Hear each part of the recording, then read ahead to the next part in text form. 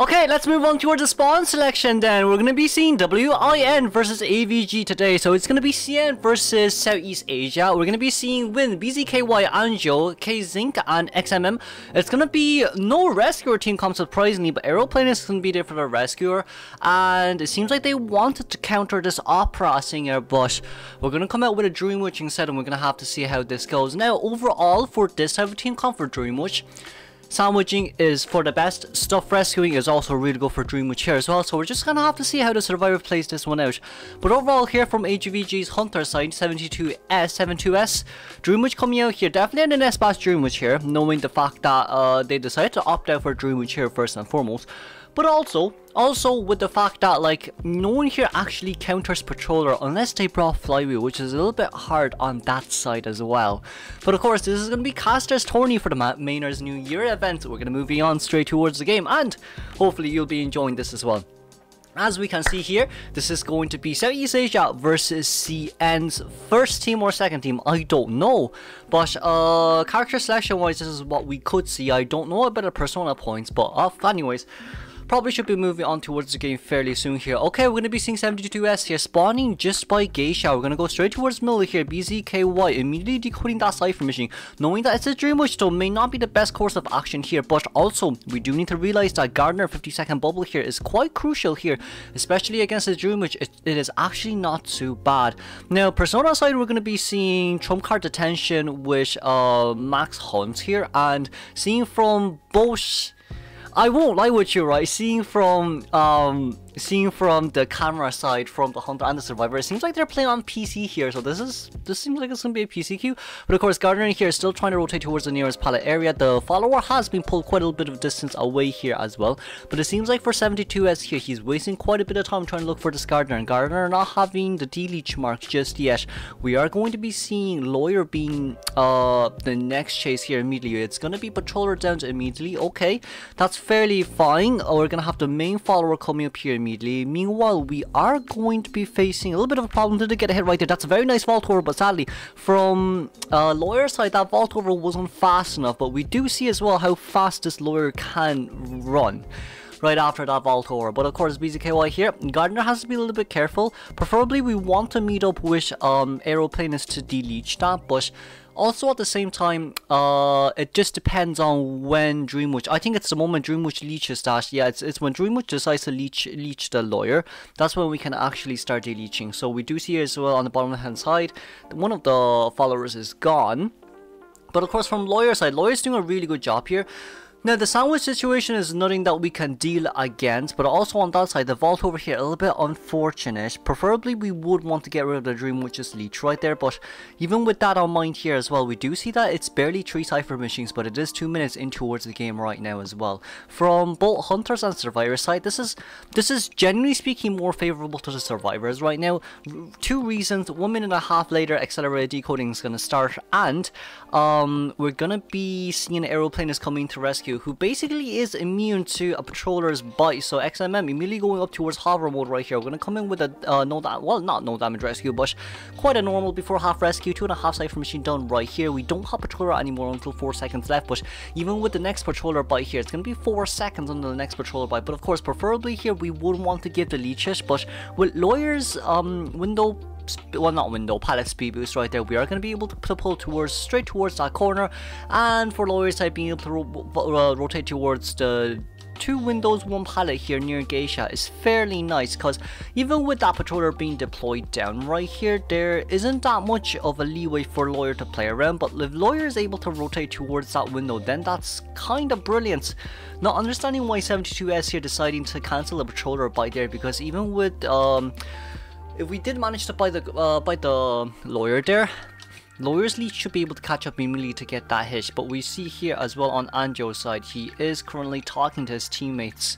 They're definitely in the same room, but we did manage to get down that pallet brilliantly done. Sadly, didn't really cancel the dog bite right there, but since this is quite a long pallet area here, we do also have Flywheel. But it seems like it's currently our 3rd dog, so 2 bites is going to be the max we can get from this Patroller's bite. For 72S here, it's going to be very important for him to be able to get that It's going to be very important for him to be able to get that blink out sooner or later here. We do see that Anjo's, the lawyer's main leeches here. We're going to be able to flywheel away here, knowing that it's no borrow time from the lawyer side. For survivors here, overall, they're doing a really good job, but lawyer's second chair here seems like it's a little bit bad. Seems like blink hasn't been used just yet, but maybe 72S here wants to wait for a teleport, mayhaps, perhaps. But of course, with a 99% cipher machine there, preferably we would want Gardener to come into rescue, is what I do believe, because Gardener can at least guarantee a no damage rescue with her bubble here, or even just to cancel a blink hit or even a detention hit with her bubble. You can think about it that way as well. But it seems like we're going to be able to see Gardener coming in, wanting to get the body block here. Sadly, it's a little bit unfortunate that we managed to get the hit on towards Lloyd right there immediately. Very beautiful pallet stone on the other hand. And we see that Anjo, so Lawyer's making a little bit of a mistake here. Preferably, we would want Lawyer to run a little bit further away, because this is currently Lawyer's leash that's currently on Gardener right now. So with trump card ready to go as well, we can blink down here immediately, and Lawyer made quite a bit of mistake here. Lawyer did make quite a bit of mistake here. Probably running towards the corner near where that locker would have been the best idea here. But still, for 72S's side, we are going to congratulate this tie from AVG's Dream Witch. And then, of course, let's move on towards second half here. Let's see here, we're going to have WIM Happy Louse coming out against AVG Survivor. We're going to be able to see Elio and Nello here. So two of our, well, English community ID VTubers, but of course we're going to be seeing Moby as well. I think Moby is more TH main based streamline caster, and Shushu as well on towards the EM based caster. Now anyways, we're going to be seeing Happy Louse here coming out as opera singer, spawning by Schoolgate here. Survivor team comp wise, it's okay, but it's a little bit slow on the decoding side. We're going to be seeing Mercenary Coordinator Psychologist and of course the Lawyer against an Opera Singer here. I guess the biggest issue here is going to be probably the, not the Opera Singer, sorry, the Coordinator. Coordinator being first chase here is definitely going to be very viable. But even with that on hand as well, chasing after a Lawyer is going to be pretty hard, even for an Opera Singer who can't find him unless it's Quenching Effect alongside with Teleport. But then again, we all know that Lawyer can rotate straight towards Graveyard whenever he needs to do so as well. So like with the current stay Opera Singer after her nerf, even chasing after a Lawyer here in Graveyard, especially with the fact that Lawyer gets to vault windows on pallets much faster as well, the more he vaults. That is going to be a little bit of a scary factor here for Happy Louse, but we're going to be going with a trump card detention here alongside with max pallet breaking, max destructiveness alongside with panic. But of course we're going to be able to find Nello here immediately, who is the mercenary. If we're able to get a little bit of a mercenary away, that is fine, but it seems like first chase here being no, we're going to go back here immediately. Oh, never mind, we managed to catch the mercenary off guard here. Mercy being able to force that first elbow pad immediately there as well. But as we do see here, it is going a PC Opera Singer, but even with that on mind, PC Opera Singer here, we do see that Nello. You need to look at, no, not trying to make fun, but you can see on Nello's face how much he's concentrating right now. Anyways, aside from that, that's going to be the third elbow pop being utilized right here. It's currently 50 seconds in towards the game right now, but Shadow Dance is still ready to go on the other side. Happy Louse on the other hand though, on PCQ Opera Singer is a brilliance. I can only play Opera Singer on PCQ level, but even with that on mind as well, we are going to be able to dash in immediately. 8-second cooldown here. Well, not cooldown, 8-second mini tie turner here on towards Nello Mello there. But we're not going to be seeing anyone nearby right now except for the Coordinator being near Schoolgate trying to open that cipher machine. But even with that on mind as well, Survivor's early game rotation wasn't bad, but with this early game rotation, here's 80 seconds by the time that we actually managed to share the mercenary. Cipher machine still isn't enough in this situation as well, knowing that there's only one tie turner here, which is a little bit unfortunate. Sadly, Lawyer couldn't actually, well, no one here actually could have been able to bring an extra tie turner. We are going to be able to get the hit on towards Elio right there, but it seems like for the Survivors right now, selling probably would be the better option here for them, unless they want the Lawyer to come to rescue. We are going to be able to see Lawyer come in right now, but even if Lawyer does come in, we're going to be able to see that flywheel. But with that flywheel may be indicating that this Lawyer does not have window speed boost, but Happy decides to blink out here immediately, fails the dash initially on towards the Shadow Realms. But even with that in mind, Nello being cornered right here, mercenary, a little bit of a doofus moment. We are going to be able to get the double pallet here being broken out immediately, especially with Opera Singer here bring max destructiveness. It is what it is at the end of the day, but of course Nello's still trying to hang in there by the thin thread, but sadly this ice is going to melt away by the passionate heart of Opera Singer. Well, going down towards the corner here is definitely one of the better ideas, but sadly we are still close towards his chair, which is a little bit unfortunate. Even if we do give the extra hit right there, it is fine considering the fact that Opera Singer is currently at max health.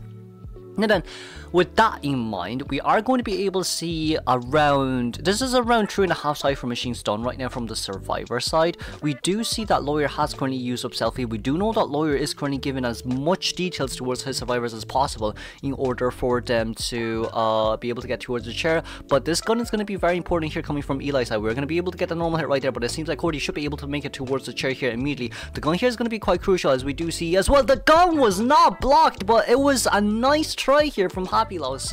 He knows what he wanted there. He definitely knew that was gonna happen, but sadly, just a little bit fast on Opera Singer side. Just a little bit too fast on Opera Singer side right there. We're gonna be able to charge attack hit down here immediately. Now then, with basically 50% Cypher Machines remaining right here, Mercenary is gonna be returned back to the Manor right here. But even with that in mind as well, yeah, Yen Community Sidecaster has been doing very well here. Well, we're going to be seeing this half Cypher Machine. The tie game is 100% guaranteed here from AVG's Survivor side. But even with that in mind right now, what are we seeing? We know that Lawyer doesn't have, well, maybe Happy also doesn't know that Lawyer doesn't have borrow time, but I think it's quite easily predicted that they don't have borrow time, especially with the fact that it is a Lawyer at the end of the day. Now, we are going to be able to see the Survivors opening an extra Cypher Machine here. We are going to be seeing Lawyer and Cordy.